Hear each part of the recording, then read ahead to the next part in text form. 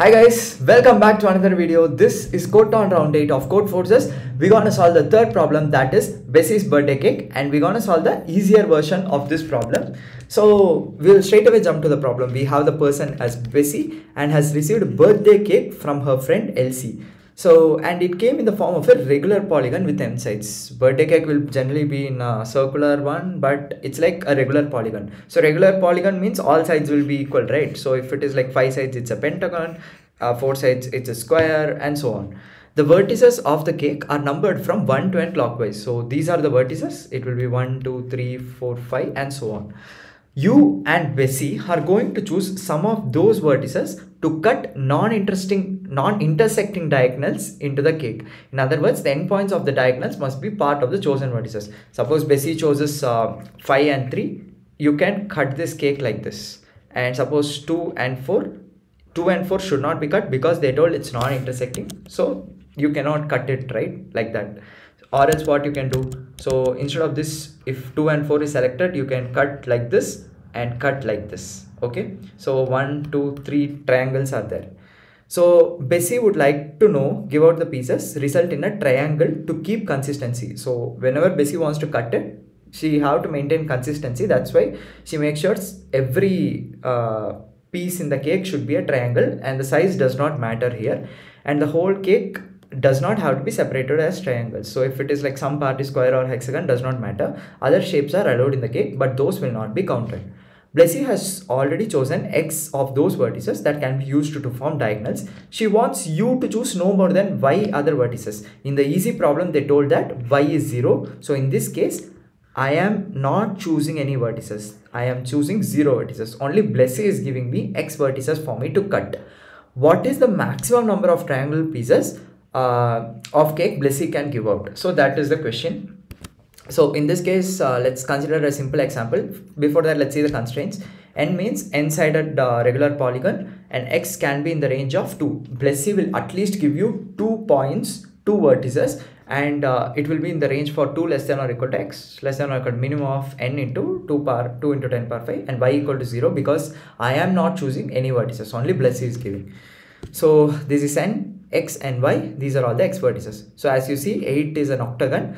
Bessie have chosen 1, 2, 6, 5. So optimally cutting to get the maximum triangles is 1 and 5 it connected, and 2 and 5, and 1 and 6, so that 2 triangles came. Similarly, in test case 2, they chose all the vertices and it tried to cut their drawn lines such that no 2 lines intersect each other, and even if you're not using a vertex also, no problem. If you use this vertex, it might happen that it might intersect. So the maximum triangles that are possible here is 6 triangles, and for the same, this also like 3 triangles. Okay, sorry, 2 triangles for 4 sides. Now let's try to take the minimum value and try to figure out the solution. So suppose you have this 4, right, 4-sided thing, and let's go for a case where n is equal to X. The total number of vertices is the total number of vertices that the Bessie is giving. Cake have 4 vertices means Bessie is also giving, hey, use all the vertices. Now I am telling that if this is the thing 1, 2, 3, 4, Bessie is telling that choose first, second, third, and fourth. No problem, whatever be it, you choose it.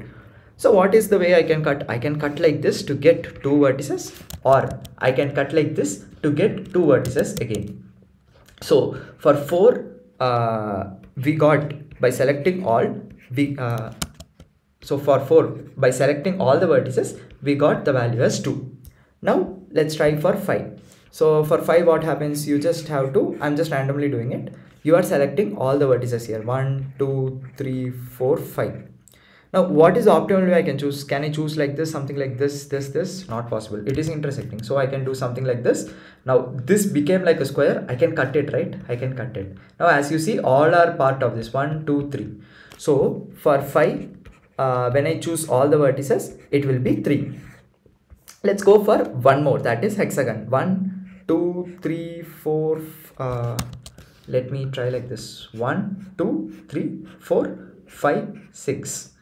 Now what can I do? If I choose all the vertices, this one, this one, this one, this one, this one, this one, what is the best thing I can do? I can cut like this, I can cut like this, then this is a square, I can cut like this. Now how much things came? 1, 2, 3, 4.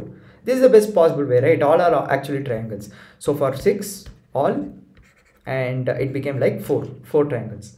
If you observe one thing, I tried to optimize it as maximum as possible for n equal to x.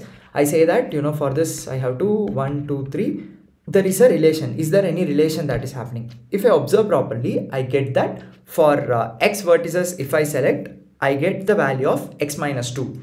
So this is x minus 2, right? If 4 vertices are collected, 4 minus 2 is 2, 5 minus 2 is 3, and 6 minus 2 is 4. What is the proof?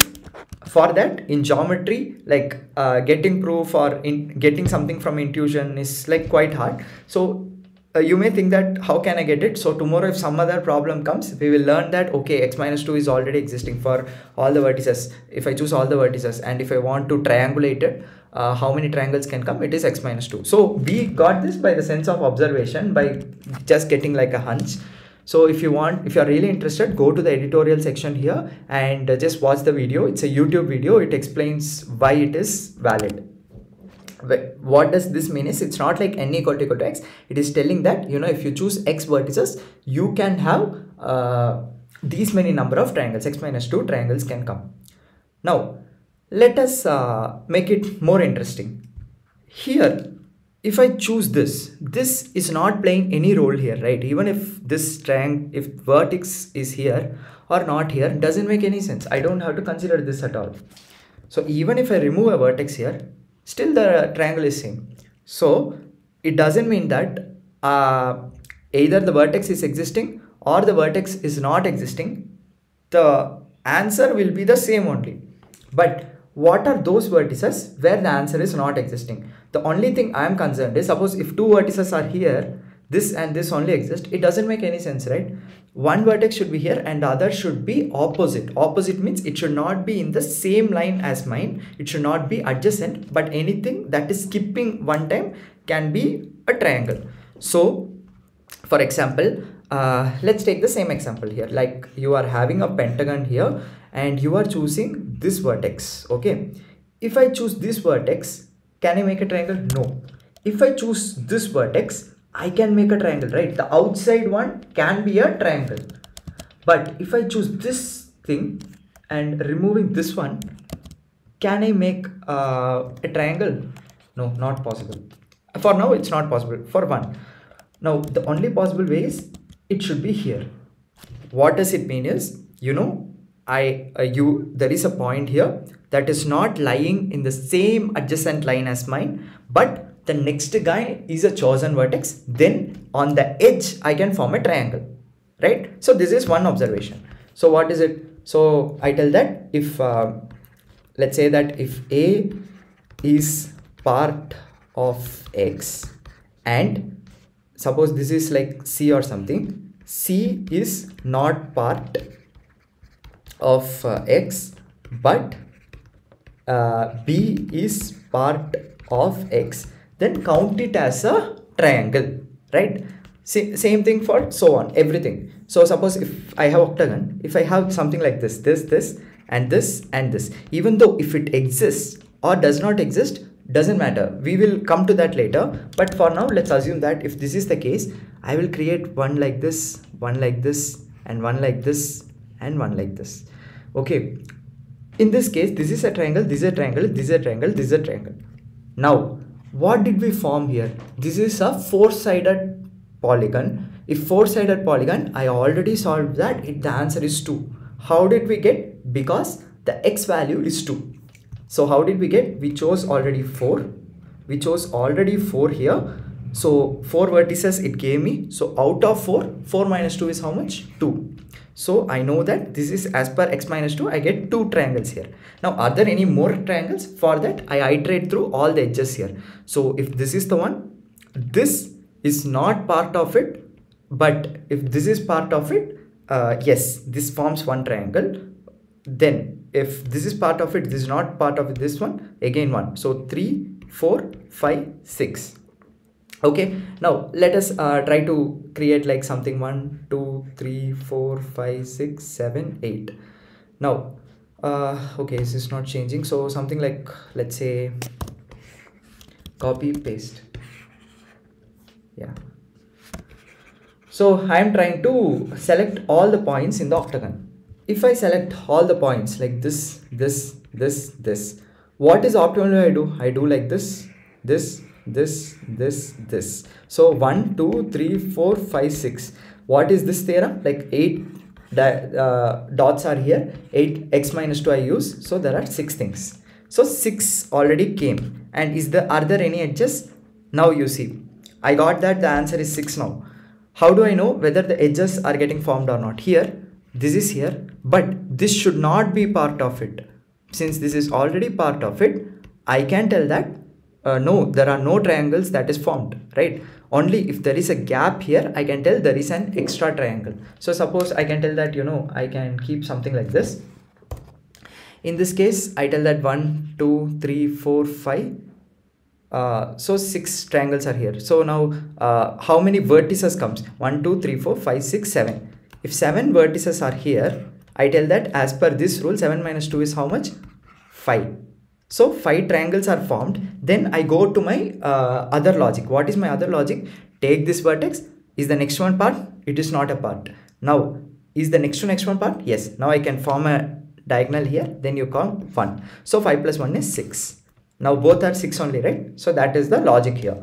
Now let us try to see how we coded it. So we made it as a 8, like if it is like a pentagon, I made it like a 0 based indexing for easier computation, because this is like a rotation, right? 2 3 4 5. After 5 it should go to 1. This is not possible. So what do? We instead of this, we go it as a 0 based indexing. So 4 plus 1 5 mod 5 will again go to the next adjacent element. That's why we are taking it.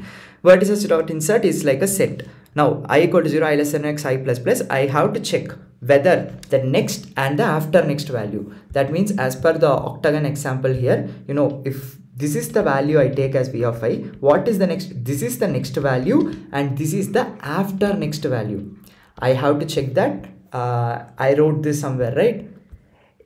So here is what? C is next here and B is after next. So next should not be part of this. A, I am taking it as a vector, the item that is already there in X. Now C is not part of the item, but B is part of the item. If C is part of the item, it will automatically be taken care by the theorem x minus 2. If it is not there, then B is part. I will create a diagonal there, right? That's how you will add 1 to the answer. It is present. So if you take 2 numbers and you check the next is not there, this is not there, then if this is there, after next is there, then you increment the answer. So that's about the question. So this is the solution that is written. So if you have any doubts, please let me know in the comments. And also please for geometry, like if this is something new, next time if you see a similar problem, you would be able to see it. So that's all guys. And also don't forget to subscribe if you like the video. Thank you so much. Bye.